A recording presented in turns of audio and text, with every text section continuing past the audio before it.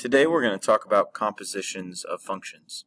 And the first thing we need to talk about is this new operation you probably haven't seen before, which is this circle. It means to compose, and we're going to kind of see how that works. It's an operation that's just like multiplication or division or addition or subtraction, but it's specifically for functions. This doesn't, like, you can't compose two numbers, but you can compose two functions. And so generally when we see this operation, it looks like if I take the function f and I compose it with the function g, and then I again, like normal, have some kind of input. It kind of looks like the word fog a lot of times, but that's the idea behind it. Is we want to say, like, we have the function f composing with the function g. Let's look at some examples of this. So let's say I have a function f that is 2x minus 1, and I have some function g that's 3x plus 5, and I want to compose the two things. Well, first I kind of want to write composition on what it really looks like.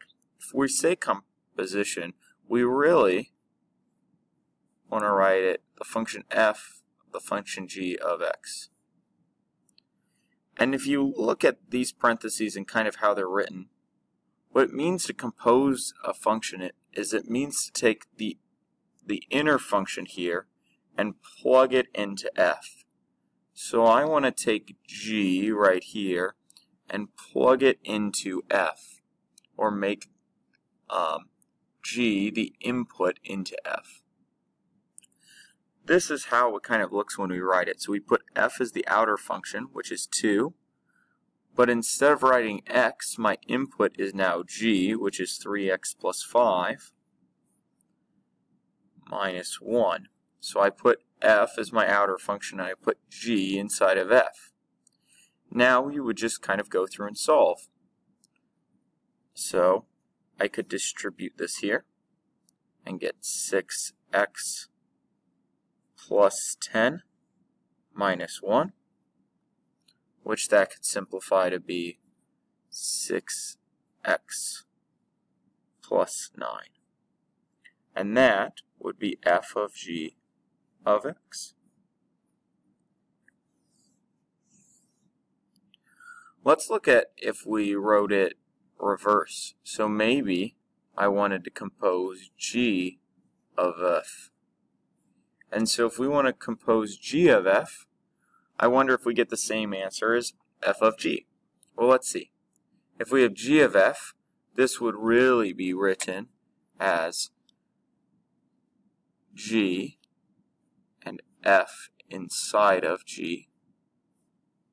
So then we would take, now instead of plugging g into x, we're going to take f and plug it into g,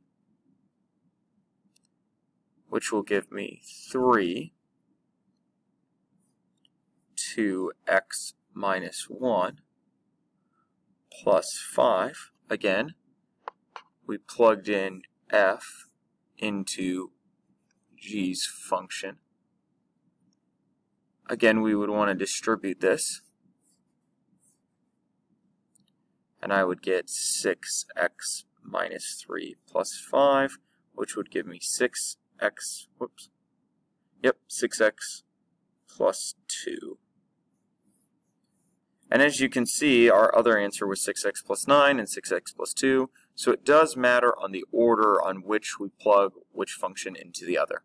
Let's try a couple more examples. Okay, so here's the next example. These are probably a little bit more common when you actually want to plug a number in for it. So again, I'm going to rewrite this to try to make it make a little bit more sense. But when we read this, it should be written as f of g of 2 this time. Now, here's the easiest way to do this one.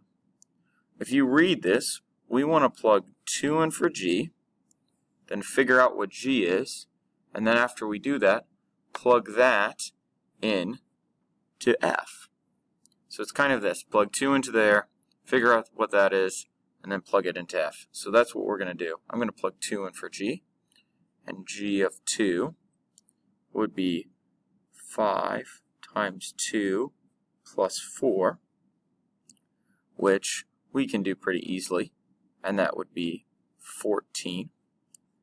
And then I want to plug 14 now into this f function. So let's rewrite that as 3 t to the 14 to the third minus 5, which then this would be f of g of 2.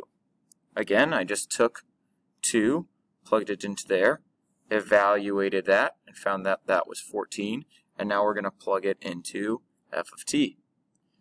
Now, I don't know what 14 to the third is off the top of my head, so let's go 14 times 14 times 14. That's a big number. So 2744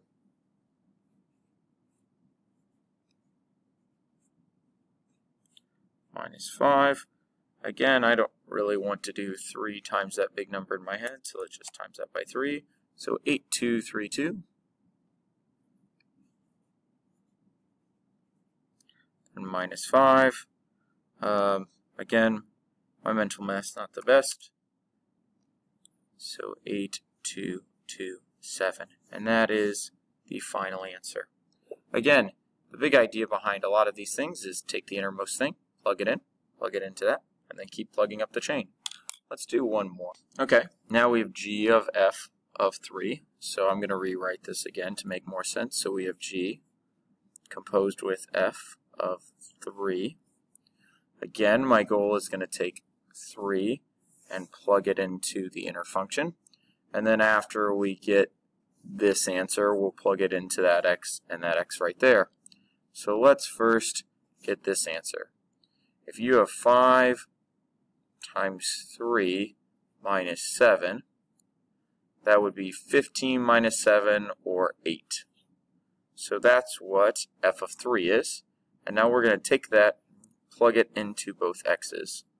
So when I do this, g of f of 3 would be 3 times 8 squared minus 4 times 8 plus 2. Well, because of order of operations, we'd have to do the squared first, so that would be 64 times 3 minus 32 plus 2. That's going to be a big number. I'm going to double check to make sure I don't do this wrong. So 192 minus 32 plus 2. That will give me 160 plus 2, which is 162. And that is my final answer. Again, this composition of functions, I think, is not too bad once you get the hang of it. You always take the inner function and plug it into the outer function, which in this last case was backwards for us because our inner function was f and we plugged it into g. So try any of these problems and let me know if you need any help.